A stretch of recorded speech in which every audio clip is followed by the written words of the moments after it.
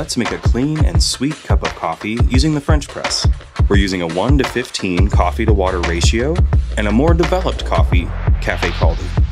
Grind 40 grams of coffee, a little bit more coarse than you would a drip setting.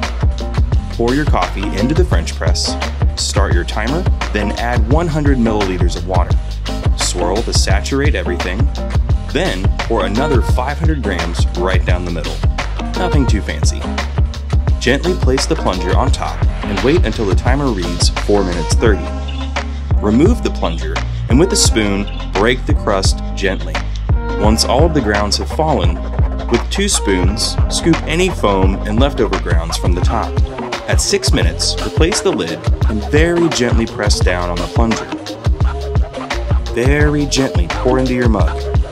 We hope you enjoyed this recipe, and thanks for watching.